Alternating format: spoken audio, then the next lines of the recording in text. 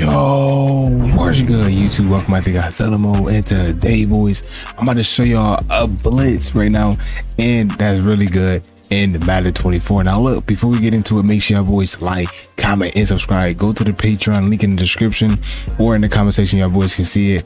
It has 2 full ebooks on it. Okay, also boys, I have MUT videos going up for y'all, so make sure y'all go check those out. We got JJ Watt 99 overall gameplay and Eric Dickerson 99 overall gameplay went up today and yesterday. So right here we are in a multiple D defensive playbook, and it has this formation that's been good for years. Okay, and it has 3-4-I. Now how you want to set this up, there's different ways you can create pressure. Okay, so you want to go to coach adjustments, have off, base, and aggressive. This is how I run it. So just, you know, right here, aggressive, base, off. And how y'all boys, what you need for this to basically work, you need at least one lurker or lurk artist. So, and what I mean by that, your user has to at least have lurker or lurk artist. Okay, now if you do though, if you can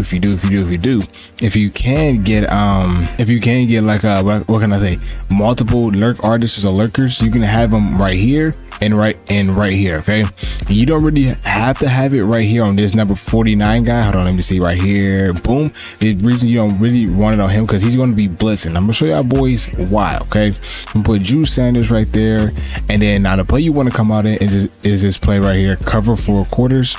You want to make sure this blitzing guy is always on the left side. So you want to click him, you want to click this play right here. Boom.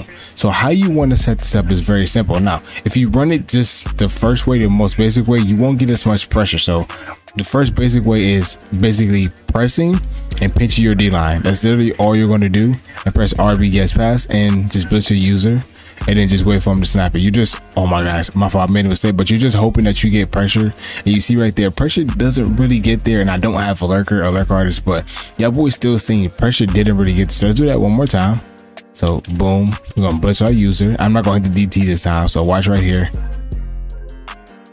Come on, bro, snap the ball. Sheesh, there we go. You see right there, he's kind of coming up the A gap, but it's not like, oh my gosh, it's not like, oh my gosh, he's getting there. You know what I'm saying? So that's not what y'all boys want. You want pressure to actually get there. So what you're going to do is press again, pinch your D line, move this guy back up, okay, because he's not supposed to be right there. Then what you're going to do now is shade underneath.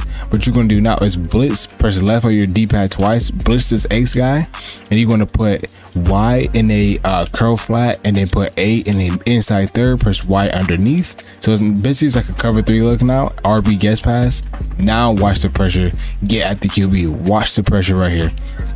Just by switching up just a little bit, y'all boys see that pressure automatically gets there, and that's what y'all boys want. Y'all want that pressure to get there as fast as possible. So watch right here. Boom.